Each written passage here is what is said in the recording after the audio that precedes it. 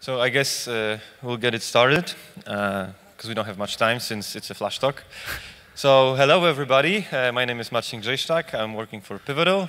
Yeah, and I'm Jakub Kubryński, I work for CodeArcher and the Skiller company. So thank you all for coming to the presentation called Accurest Throwaway or Integration Tests. The first thing we'd like to say that we lied to you. The presentation title is actually a lie. Not because of the content, because the content's going to remain true, but the title is a lie since Accurest has been acquired by Pivotal and incorporated into Spring Cloud. So it no longer is named Accurest. The new name is Spring Cloud Contract Verifier, at least for now. So yeah, that was the first big news. But the rest of the title is true. So yeah, throwaway or integration tests. Why do we want to throw our integration test away, so to speak? Because there are, let's face it, pain in the ass. The biggest problem that we have in the integration test is the case of stubs. We wanted to create a tool that allows you to define stubs or contracts from which you can create stubs that are reusable, that you can trust, that are verified against the server side. So this was one thing why we created Spring Cloud Contract Verifier.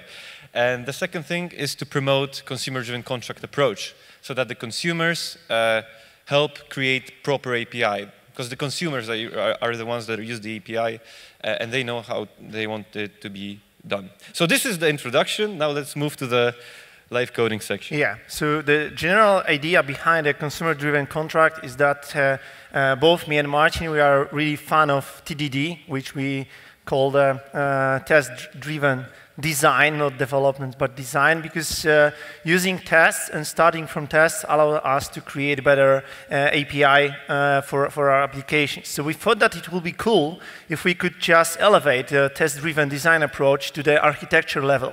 And generally, it's something that already exists. We just didn't know about that. So it's called a consumer-driven contract. So it means that we have two sides of this contract. First side is the client, and the second side is the server, okay? And now we want to show you how it works in case of we are just implementing the server and the client side. I will just try to do one thing. This was actually our only slide, so there's not going to be any more. Yeah, I will turn off the presentation mode as this is big as a house, so probably there won't be a problem. So I have a server side, and the business logic, which is here, generally doesn't matter, but we have two separate projects. First project is the HTTP server. It's something that works as a fraud detection controller.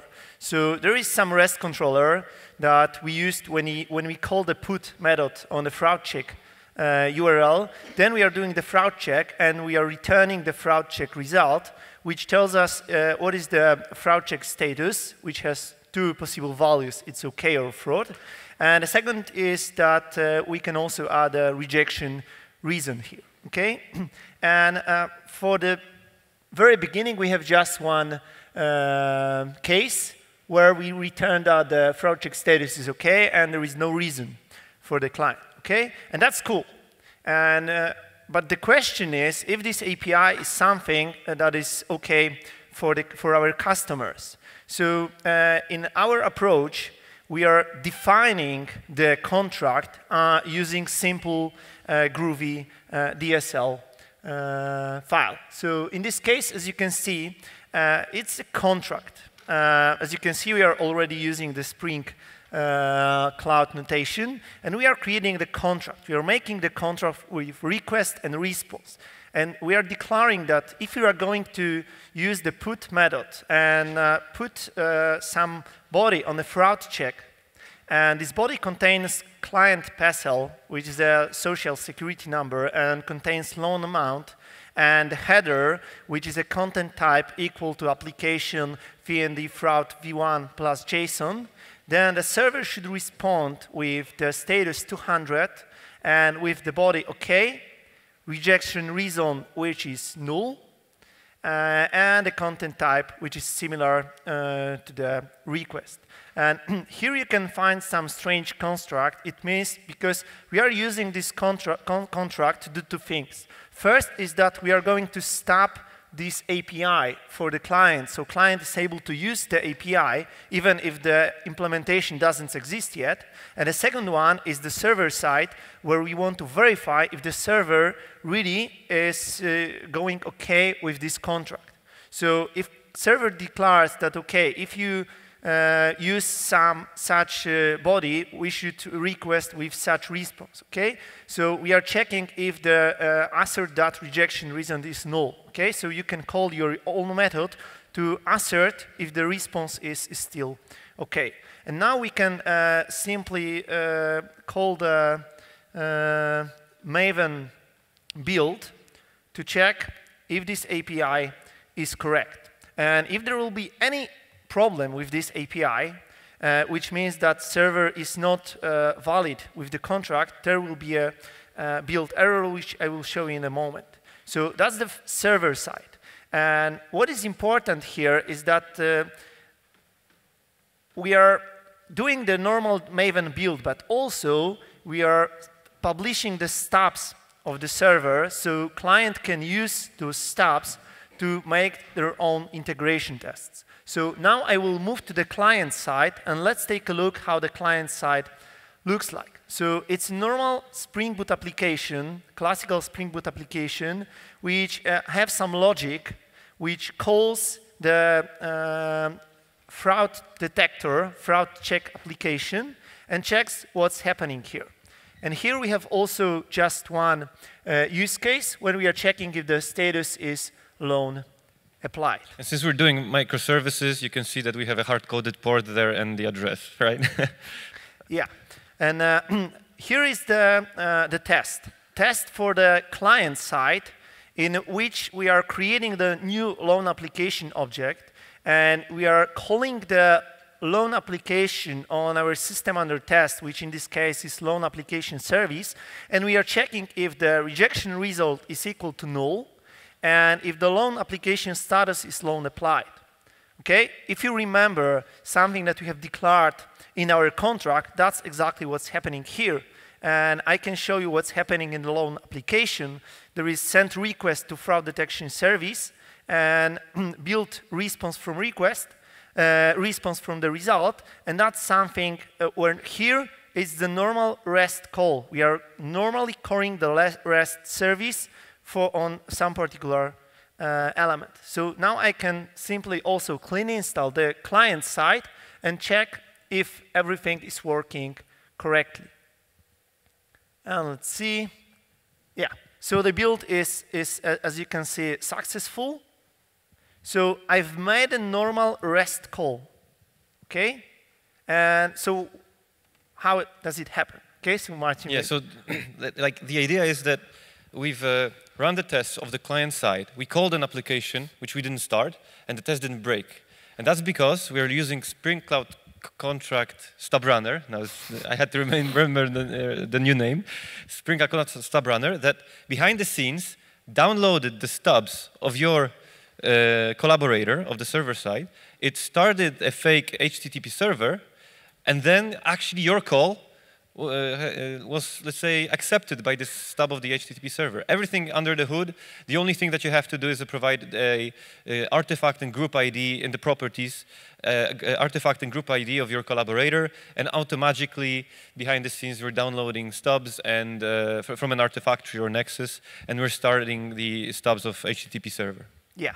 So now let's try to change it a little bit and say that, okay, so now the business comes to us and say, okay, so now we need to add additional functionality where we could be able to reject the client due to abnormal loan amount. So I will do just a shortcut right now. So I've added an additional contract. This contract here is should mark client as fraud. So the client PSL is similar, but we say, okay, if the loan amount is high enough, then we should return the response with the fraud and amount to high. So let's try to build it now to check what will happen. Okay? So now I'm building my application. And as you can see, the build has failed. Why? Because should mark client as fraud is not working anymore. Why it's not working? Because our application is not longer valid with the contract. So we promised to our client that such requests should result with the fraud and amount to high, and we are simply not doing that. So what I can do now, I can just uncomment my code by adding the second branch, try to compile it one more time, and hopefully it will be successful. The important thing that from the contract, on this side, on the server side, we're generating tests. That's why when we added a new contract, the auto-generated test has failed because we didn't have the implementation. And right now, Kuba has added the missing implementation and the test passed. So we will show the generated tests, which are in target. Yeah, I'm just looking for that. Target, generated test sources. Contracts, yes. Contracts. Okay, and as you can see, here is the test. And this test was fully automatically generated by the Accurest. And here is the contract should Spring mark... Cloud contract verifier. Yes, sorry, Spring Cloud contract, which is a should mark client as fraud. And this test was generated by this tool. Okay, we can generate JUnit tests as well as the Spock tests. And here, as you can see, we are doing the we are building the request. We are doing the call. And we are checking if the status is equal to 200, if the content type is okay, and if rejection result is amount to high and fraud check status is fraud, okay? So that was generated by the Accurest based on the contract. But now let's move to the client side, because on the client side, we also should be able to use this second element. So let's try to ignore this test, and this test checks if I will make a call with such amount, I should get a loan application rejected. So I can run this code from my IDE. I can also run it from Maven, because there are normal tests, so you can just run it from IDE. And let's check what will happen. Okay, so the test has failed. Why? Because the loan application status is loan applied, and we're expecting the loan application rejected. Why? Because I haven't added this feature here. I've got correct response, but I wasn't passing it. So let me run it one more time and check if everything is successful. And as you can see, everything is working, okay? So the good news is that we have the contract, which was declared, which was discussed with the customer, and then we are verifying both sides of the contracts. We are checking if the server is compliant to this contract and if the client is using this contract correctly by doing the real REST calls, but without real application, okay? Because we were working with Marcin on a big project with using the microservice architecture, and it was really a pain in the neck to have the whole environment up and green. So it meant that if you were doing your own deployment and you were trying to run integration tests, the other microservices had some issues. There were no app or something like that, so we are unable to make the pipeline green. So we said, okay, it's enough. We need to change this, and we need to replace it with something that will be more valuable, and that's why Accurest has occurred. Yes, since we're running out of time, let's move to the summary. So what Kuba has shown you was the full cycle, I mean extremely fast for a flash talk, showing you how you can do TDD on architectural level. So the consumer suggested the contract, he worked, let's say, offline with the stubs defined from the contract on the server side. He could even write his implementation, even though the implementation on the server side doesn't exist. And then the server side, let's say, accepted this contract, wrote the missing implementation, and both sides were, let's say, compatible with the contract. So what is important is that using CDC, so consumer-driven contracts, with Spring Cloud Contract Verifier, you can create an API in a very nice way, since the consumer is driving the change. It ensures that the stubs and let's say the stubs are up to date, because creating the stubs is part of the building process. So if your application is not telling the truth in the contract, it will not be built. Thus, you will not be able to publish the contracts into an Nexus or Artifactory. Integration tests can reuse the stubs. So it's not the client that is doing the stubbing, because he can stub, write everything in the stubbed methods. Here, it's the server side that defines the contract, and let's say the stubs are checked against the server side. What is crucial about Spring Cloud Contract Verifier is that we not only support HTTP, but also messaging. So if you're using messages via Camel, Spring Integration, or Spring Cloud Stream, out of the box, we can help you write proper API in terms of messages. And last but not least, if you're using Spring Cloud, you don't actually need service discovery in your integration tests, because Spring Cloud Contract Verifier will stub the service discovery implementation that you have. So regardless whether you have Consul, Eureka, or Zookeeper, it doesn't matter, because we're going to stub it anyways. Yeah, so that means you can use microservices architecture.